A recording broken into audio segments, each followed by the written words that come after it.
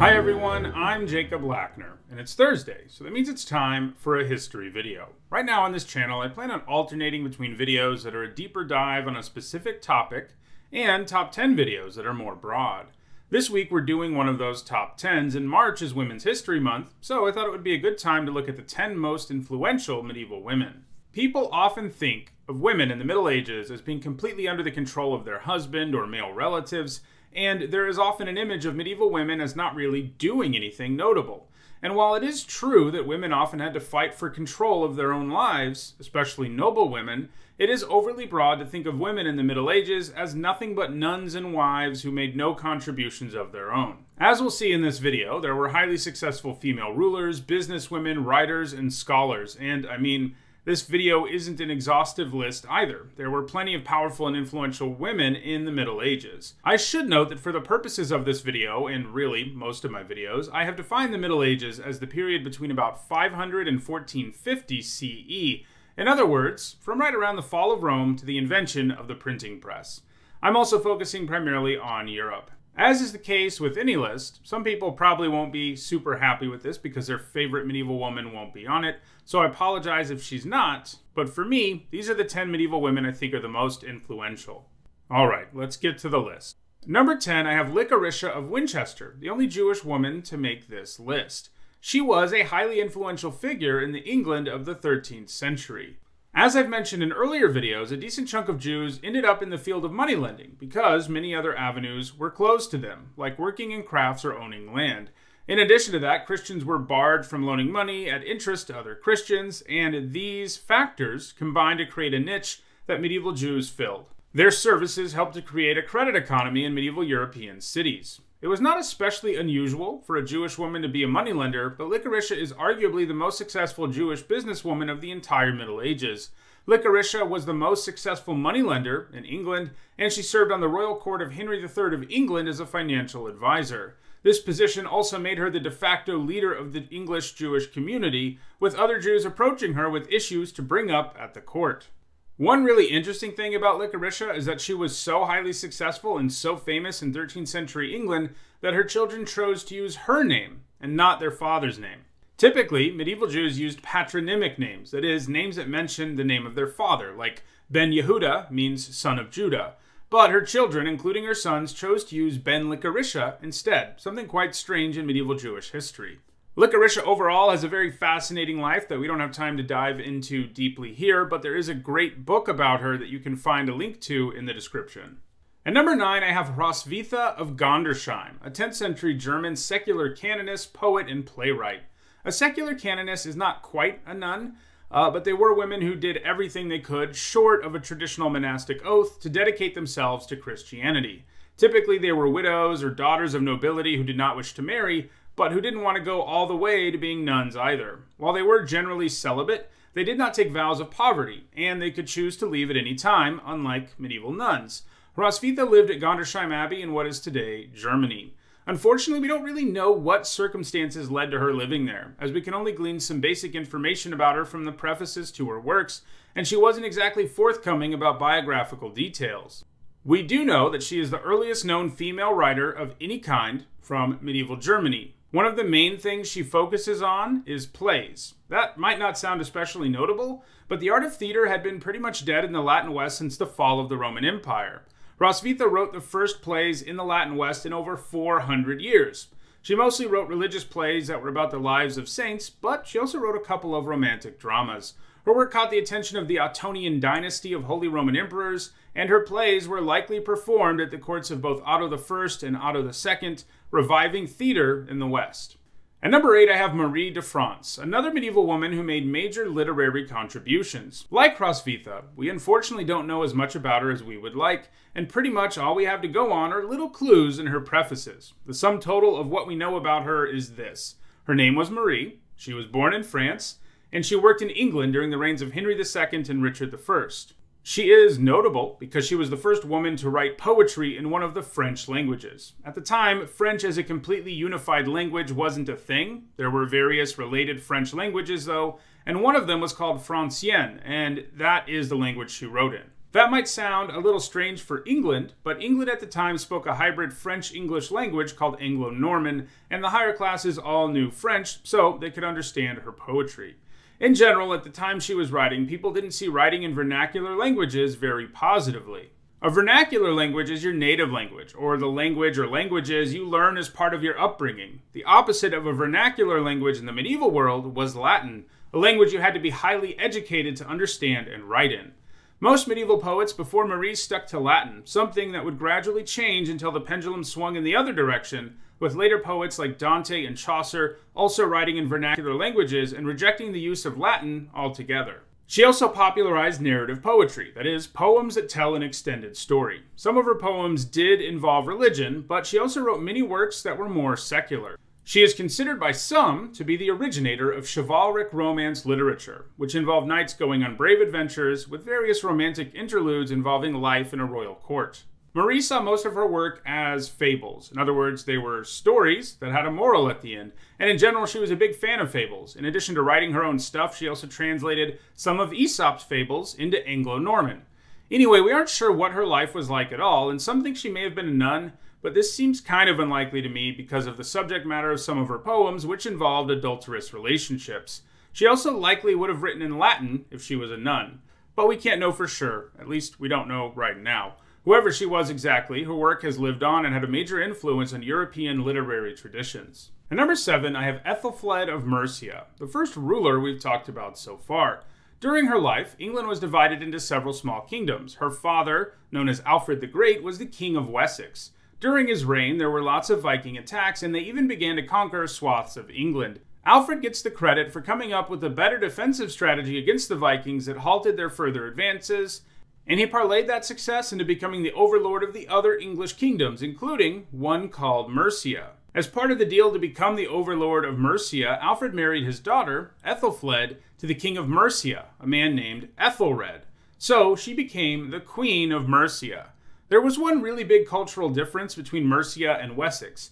Wives of kings were often involved in governing in Mercia, while they were more or less barred from it in Wessex. This greatly benefited Ethelfled. She was a highly respected woman who was very involved in governing Mercia. She learned a lot from her father and was really focused on building more Viking-resistant fortifications within Mercia, with the city of Worcester being their greatest focus.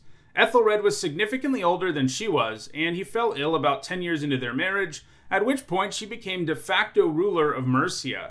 In the 890s, there was a new wave of Viking attempts to conquer Mercia, but they found that the fortifications that Ethelfled had made on cities like Worcester and Manchester were too strong for them, and Ethelfled led her army in battle to push them back into the Danelaw, the Viking territory in England. After years of illness, Ethelfled's husband died in 911, and she began to rule Mercia entirely on her own with the title Lady of Mercia. She was the only female ruler in all of Anglo-Saxon history, and she continued to effectively halt Viking invasions in the region until her death in 918.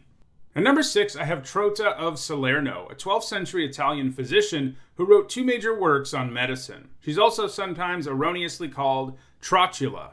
So if you've heard that name, that's the same person as Trota. On the face of it, it isn't that strange in Trota's time for a woman to be a medical professional. For a long time in the medieval Christian world, women were actually viewed more as experts because folk medical traditions were generally handed down through the centuries by women and not men. In fact, that's part of a reason women begin to be targeted as witches in the later Middle Ages, when a more established medical curriculum is created and people are awarded medical degrees. It starts to become a problem that these women also say they're treating people and their activities start to be viewed as witchcraft, but I'll go deeper on that someday, probably in another video. But the point is, it's not that unique for Trota to be a medieval female physician. What is unique about her, though, is that she composed her own medical text, something that even most male physicians at the time just weren't doing. First, she was probably the first medieval physician to start to challenge some of the medical ideas of antiquity. Most medieval physicians, both Jewish and Christian, largely accepted the ideas of ancient physicians like Galen and Hippocrates. Most medieval people saw the authority of these ancient doctors as absolute and didn't feel the need to do things like record their own observations and how they related to ancient medical ideas. They just didn't feel they had anything new to add.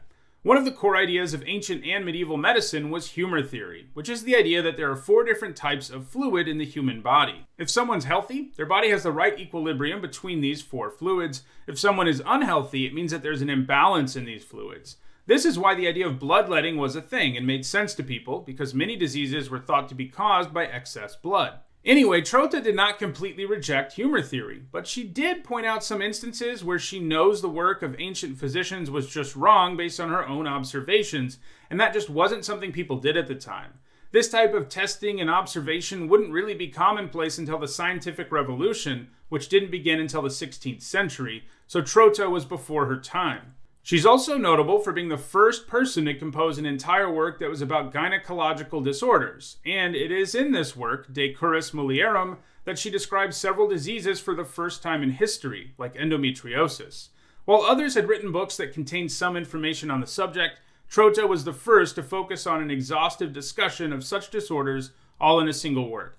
Her works were widely circulated throughout the Middle Ages, and once universities did begin to emerge, Italy became one of the centers for studying medicine, and her various books were required reading, giving her a lasting influence on European medicine. At number 5, I have Eleanor of Aquitaine, who is a major contender for most powerful woman of the Middle Ages, since she wielded considerable military and political power. She was from a region of what is today France, called then the Duchy of Aquitaine. It may not make a ton of sense to us today, but the Lord of Aquitaine actually wielded more power than the King of France at this point. The king only directly governed a small territory around Paris. This meant that the rulers of Aquitaine, while technically vassals of the king, had a much larger army and a lot more money than the king did. Her father was the duke of this massive territory, and he viewed Eleanor as the most intelligent of his 3 children and gave her the best education possible as a result. When her father died, she was the only remaining heir, and this meant that she became the Duchess of Aquitaine at his death. She then married the future King of France, Louis VII, with the idea that their children would hold the title of king, along with the massive territory of the Aquitaine. However, their marriage had many problems. For one thing, they just weren't very compatible. Eleanor was very extroverted and liked having a good time. She was a social butterfly, basically, while her husband was incredibly pious and boring from her perspective. They ultimately went on the Second Crusade together, with her army actually larger than what the king could muster. Their marriage eventually fell apart after a major disagreement during the crusade, a crusade which ultimately ended in failure.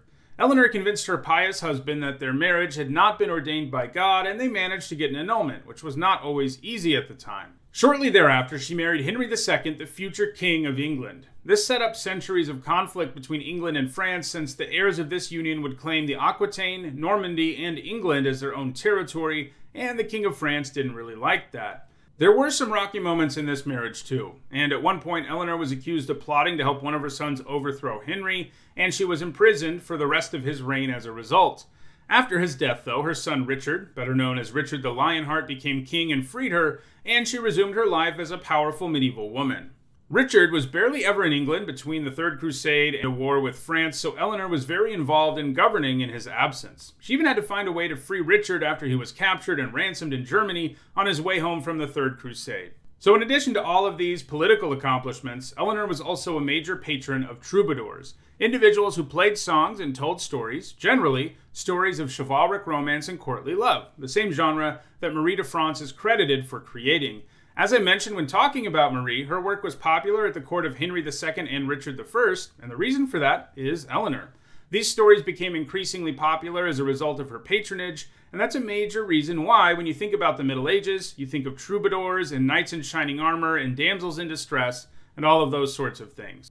At number 4, I have Theodora of Byzantium. I'm perhaps stretching things a little bit to include her on this list, since most of the time you will see historians look at the Byzantine Empire as a separate entity from medieval Europe, and it kind of is. After all, a big chunk of the Byzantine Empire isn't even in Europe, and they're also linguistically different, but Theodora's life story and her contributions are too interesting not to include her here.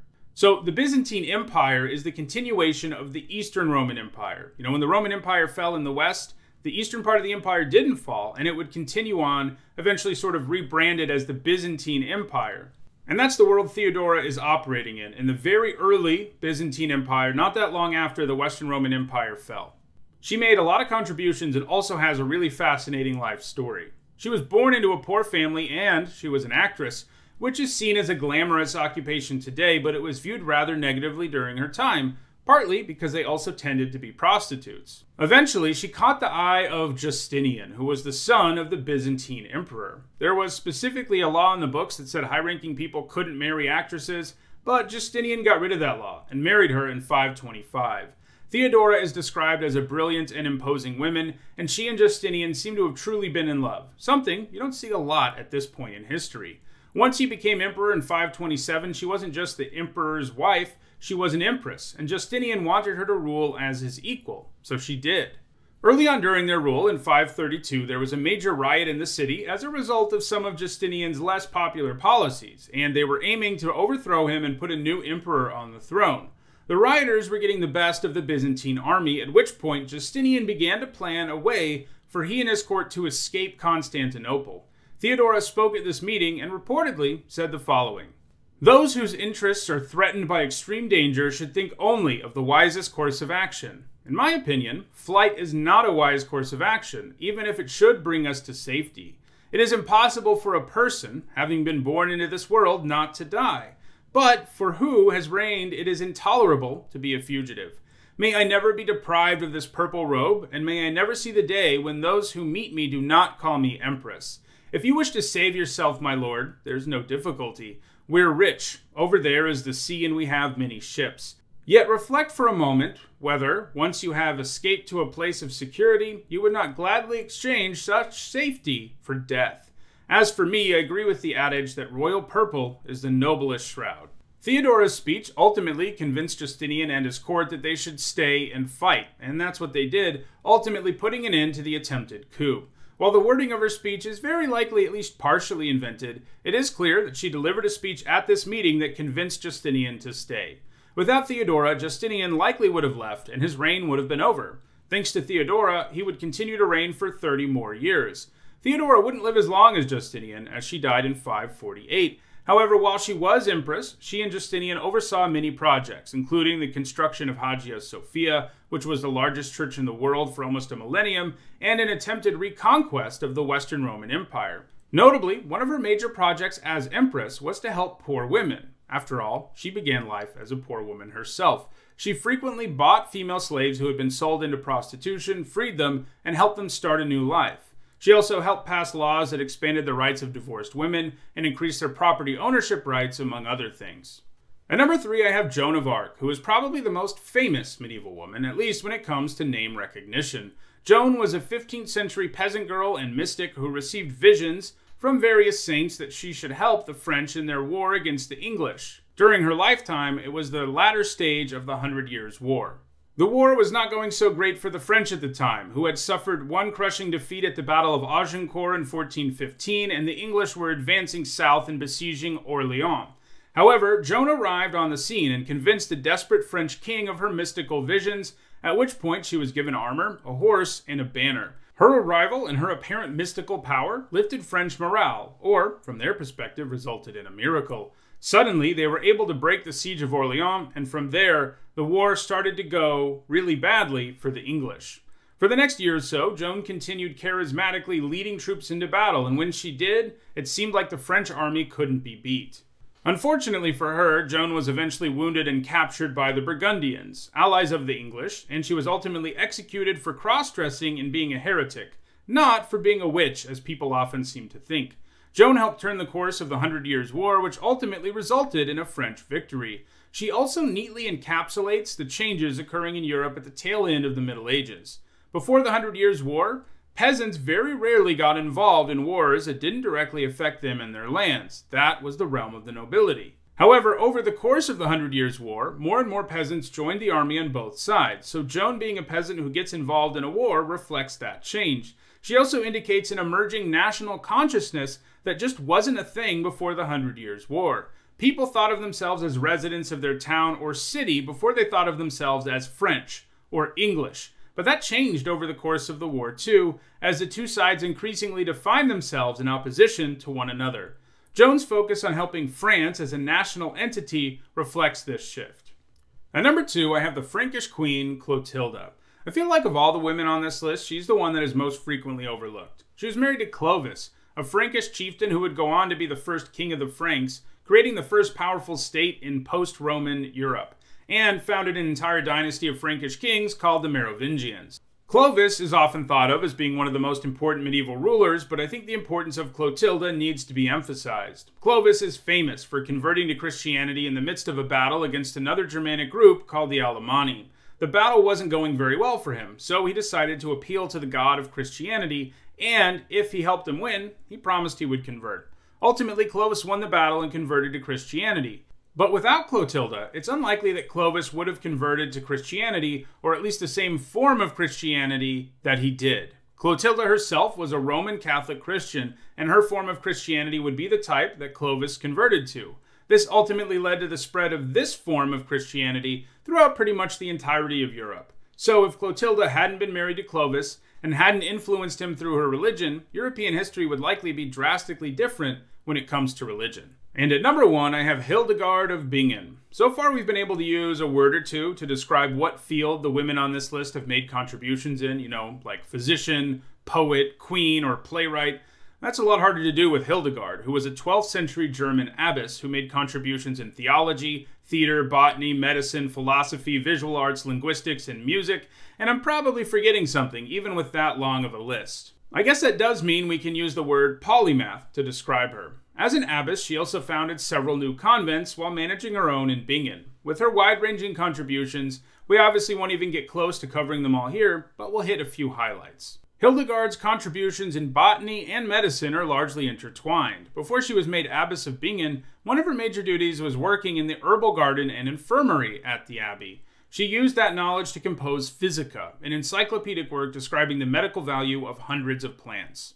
Linguistically, Hildegard created an alternate alphabet and frequently created new Latin words with the intention of creating a special language for she and her nuns to communicate in, increasing their solidarity. In terms of theater and music, she composed the first medieval morality play called Ordo Virtutem, or Order of the Virtues, and she wrote music to accompany it. Theologically, most of her major contributions were mystical. She experienced visions from a young age, and she recorded the contents of those visions and then explained their meaning in books. Within her mystical texts, there are also images of these visions. There's some disagreement as to whether Hildegard herself did the illustrations, but at the very least, she oversaw them to make sure they accurately reflected what she saw in her visions. She also wrote one very interesting thing about the idea of original sin, something that has led to some calling her the first feminist. The general idea of the church at the time was that women were to blame for man's fall from the Garden of Eden. After all, it was Eve who ate from the tree first, and she coaxed Adam into doing it. Hildegard was very clever, and she couched her criticism of this idea within patriarchal ideas of the time, and her conclusion about original sin was instead that it was actually Adam's fault, because he should have known better than to listen to a woman. Hildegard's impressive stature within the church, even when looking back from our time, is perhaps best reflected by the fact that in 2012 she was given the title Doctor of the Church, a title given only to those who have made the greatest intellectual contributions to Catholicism, a title only given to 36 people in the almost 2,000-year history of the Catholic Church. To be honest, it's kind of surprising that it took that long for it to happen with everything she accomplished. Those are my picks for the most influential medieval women. Are there any women you think I left out who should have been on the list? Let me know in the comments. Next week, we'll be taking a deeper dive into a particular topic. We're going to look at Christians who converted to Judaism in the Middle Ages. It wasn't a common occurrence, but it did happen, and the cases we have are very interesting. If you enjoyed this video, don't forget to like it and share it, as that will make it so that more people see it. If you want to make sure you catch future videos on this channel, don't forget to subscribe and turn on notifications. And if you're looking for some of my other videos, including other top 10s, you should see some of them on your screen now. Thanks for watching.